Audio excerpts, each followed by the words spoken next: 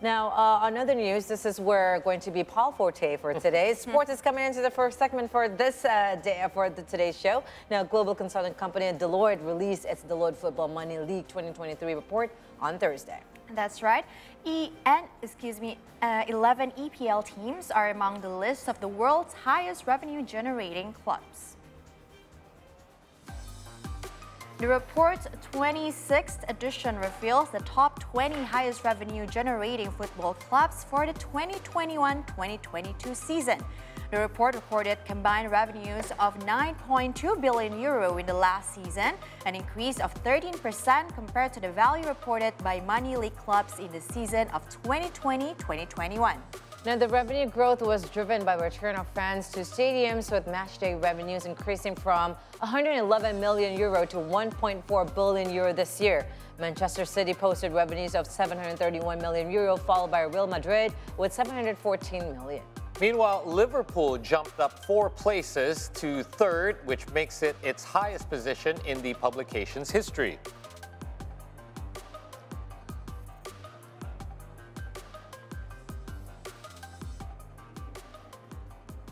So, as we've just seen, a little bit of a surprise to me, Manchester City remains the club with the largest revenue last season. We'll now have a look and see who comes behind the Citizens in terms of revenue generated. In second place, we have Real Madrid. Obviously, no surprise here. Real Madrid, a very global team. There you see second place, however, still up 11% from the previous year. They were able to generate €713.8 million as of last year as well. And you can see as well right behind them, as mentioned, Liverpool making it to the highest spot that they've ever been so far in the publication's history. And they are up 27% from the previous year, bringing in a whopping €701.7 million as well, which is up almost €150 million from the previous year as well. So definitely the Reds are on the rise. Meanwhile, Manchester United, I'm surprised they're only in 4th place. As we do know, Manchester United, one of the biggest football teams in the entire world, especially in terms of revenue generated, not just from ticket sales, but from merchandise and basically global acknowledgement as well. They are still up 23% from the previous year. Obviously, COVID plays into this as well. Keep that in mind. But they brought in an estimated €688.6 million as of last year. And rounding out the top 5 is Paris Saint-Germain, the biggest team in France right now. And no surprise here as well, especially when it comes to things like merchandise and ticket sales with their big 3 of Kylian Mbappe, Neymar, and of course, the one and only Lionel Messi, who just brought home the World Cup. They are on tour right now in the Middle East. He's back in Doha to take on his great longtime rival, Cristiano Ronaldo. But there you have it, Paris Saint-Germain sitting at number 5. So I'd like to go over as well a little bit in regards to how this is calculated. There are a number of metrics, both financial and non-financial, that can be used to compare clubs. It includes attendance, worldwide fan base, social media following, and their on-pitch performance. Now, why does on-pitch performance count? Because when they take part in things like the Champions League, there are cash prizes to be given depending on where they finish at the end of the tournament. The total figure is used is extracted from the annual financial statements of the company or group in respect to each club, and it is calculated to the end of the financial year. So the 2021-22 season will cover the entire calendar year as well. There's also, as I mentioned, the COVID-19 pandemic plays a huge part into this, because all the football leagues, all the football teams around the world did suffer a lot of losses. However, as you can see, most of them are back on the rise. Paris Saint-Germain almost 20% up from last year. So there you go, guys. Looking good for the football leagues around the world. Yeah. It seems like money is back to be made again. Plus, all the people are in attendance again now in full at the stadiums, and that is obviously generating a lot of ticket revenue as well. My husband will love this because he's a Manchester City fan.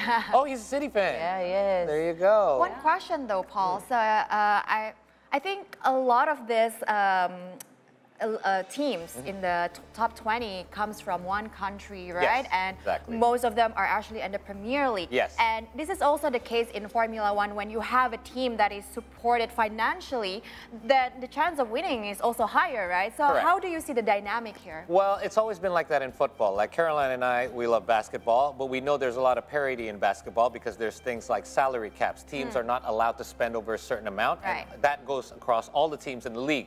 But all the teams are in one country, in the United States, and it's a lot easier to measure each other financially. And if you exceed that salary cap, then you have to pay tax, and the tax bracket depends on how much you overspend. Meanwhile, when you talk about the 5 big leagues in Europe, you're talking different currencies. Even in the UK, they're Right. still calculated by pound sterling. Yep. Meanwhile, all the other leagues are in euro as well. And basically in football, the richest team get to spend the most. They get the best players, Right. and that's why you always see the big 6 or the big 4 in the Right. EPL. That's why you have Real Madrid and Barcelona and Atletico Madrid in La Liga, and chances are they're somewhere in the top 4 all the time. It's because they have more spending power, and more spending power means better players. Better players mean you course. can sell more merchandise Yeah. and more tickets as well. So Do you think the World Cup plays a role in this, especially with the numbers that you have? Not in this particular case because club and country are different. You mean Lionel Messi Right. is now playing in France, but then he's representing Argentina. So that's one thing that's not part of it. Anything to do with international competitions such as Olympics or World Cup. However, again, there is shifts of power depending on where players play. For example, Lionel Messi, Barcelona is somewhere there. Oh, in 7th place. What a place, yeah. surprise. Meanwhile, Barcelona is one of the richest teams in the world as well. However, when Lionel Messi did make his big move to Paris Saint-Germain, that really had a huge impact on their, Right. for example, jerseys. Like, can you imagine how many Messi jerseys they're now able to sell in Paris as Yeah. opposed to in Spain? I mean, seeing Paris Saint-Germain number 5, but I think maybe next year is going to climb up the ladder because we know like Mbappe and he got, you know, Yeah, his honors they're on and the whatnot rise. from World Cup, you know. it's Amazing. gonna- By the way, both those players were in the finals Exactly. as well. Exactly. Well, in related news as well, sports marketing and finance expert at Loughborough University, Elisabeth Manoli, analyzed that although football clubs continue to make money, there is an issue of sustainability, citing that massive income is also accompanied by massive spending. Here's more on what she had to say. Every year we question whether debt in some of these clubs is sustainable, and every year these clubs survive. We don't really have an answer to that question on what is sustainable or not, because the UEFA, the governing body of the sport, for example, had introduced the financial fair play regulations in order to improve the financial health of European football. And yet we cannot tell if that has been the case.